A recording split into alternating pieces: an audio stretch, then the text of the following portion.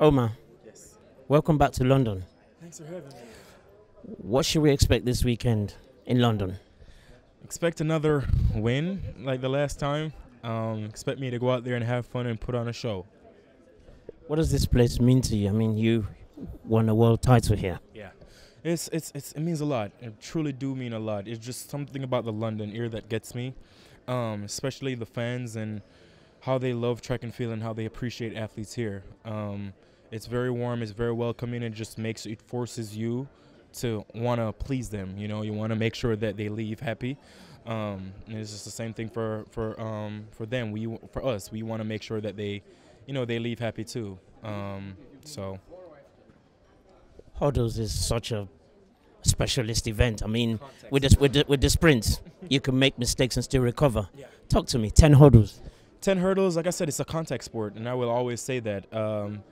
Hurdles, it always boils down, the winner always boils down to who has the perfect race all the time. Like, who is more technically sound, like who doesn't hit hurdles, but it's at the same time, it's so graceful. You know, it's a challenge. It's an exciting challenge. The World Championships is a bit later, rather than it's in late September. I mean, usually by now you're getting ready. This is probably the penultimate event or the last one before you go to the World Champs. How does that affect the mind, and how would you adjust to that? Yeah, us athletes, we were all aware ever since it was changed, and that was last year or sometime last year. So we've already been mentally preparing, mentally, physically, and all that. And our team, has already been putting things in place for us to peak at the right time. It's very tricky. It's very tricky, and it's gonna be a strategic season. It's gonna boil down to who hits it on the head, as in who's gonna be ready at the right time, peak at the right time. So that's gonna be very interesting to see. Like I said, my team and I, we're pacing it really well. The goal is just to peak one time this year, and that one time is gonna be Worlds. So I know I'm gonna be ready. Now, you're Olympic champion, world champion. Yeah. The world record must be on your radar. How far are you from it? It's definitely on my radar. Like I said, I'm just growing and trying to get stronger and better as an athlete. And at first and foremost, just being a better student of the sport, and everything else will fall in place. But it's definitely a goal. It's something that I train. It's in the back of my mind when I train for. Obviously, we want to be the best at what we do, and having the world record would really be the icing on my cake. Literally, like I said, I've won everything there is to be to win as a hurdler. I'm very grateful for that, and I'm young and I'm growing, so my ambitions are all over the place in terms of wanting to other events. So the goal is to just try to get the world record, and as soon as I get that, I say bye-bye to hurdles. We know the Jamaican system, secondary school, college, and all that, but you came through the NCAA in America. Could you share with us, what does the NCAA, how does it prepare an athlete to become part of the elite? And what has that system done for you? It's done a lot. I'm very grateful for the NCAA system. Shout out to the NCAA Track and Field Committee. What they do for us athletes, student athletes, is extraordinary.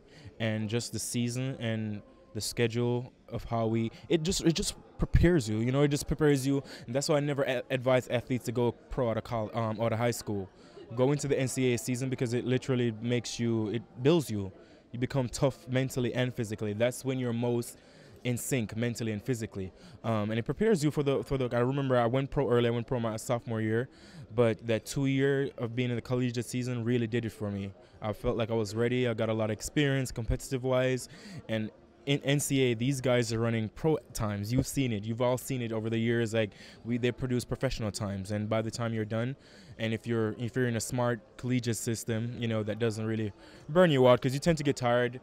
It plays out well for you. You're gonna have a good career. Could you shed some light? What's happening? I mean, the Jamaica thing, them Usain Bolt having to defend his coach, talking about the athletes. What's that about? I just think Jamaica's just going through that phase of trying to find that other athlete and putting athletes under a lot of pressure to fill that void. But I don't know about what happened in depth. I don't know. I've seen the interview. And I'm really happy. He made the decision to speak up for his coach. But it's just a thing. When athletes don't get what they want, they try to point fingers and blame other people. Like, nobody knows the extent of what really happened. I don't want to speak of it, but I just know it was really good for him to like come out and speak, you know, because him and his coach, they've had a really good career, and you know, I guess he's like a father figure to Usain Bolt, so I know Usain was itching to like say something. So Last question: where would the danger come from in terms of you trying to retain your title? Who will be your main contenders? the 10 obstacles in front of me, to be honest, the athletes, they never change. They're always there.